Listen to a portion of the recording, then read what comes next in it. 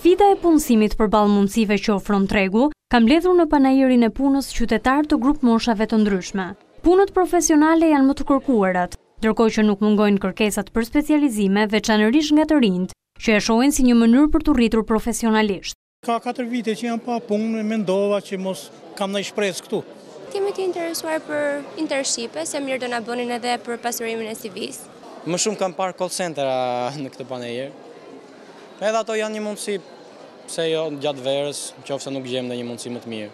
Formimit profesional i është lënë një hapësirë konsiderueshme si mënyrë për të rritur kualifikimin e të rinjve për në tregun e punës. Interesimi është shumë i madh. Pasi po kuptohet dita ditës që e ardhmja kjo është arsimi profesional.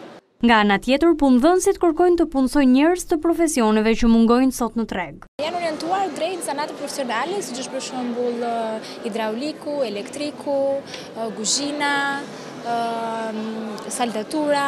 Ndërkohë që nga një vëzhgim i Report TV, vetëm në kompaninë Bankers janë bërë mbi 100 aplikime vetëm në 2 ditët e para të Panairit. Më të interesuar janë profesionistët e fushës dhe studentët e sapo diplomuar që duan një karrierë në kushte profesionale. Ky investitor ofron mundësi punësimi për të gjithë individët e kualifikuar në profesione teknike dhe në administrat.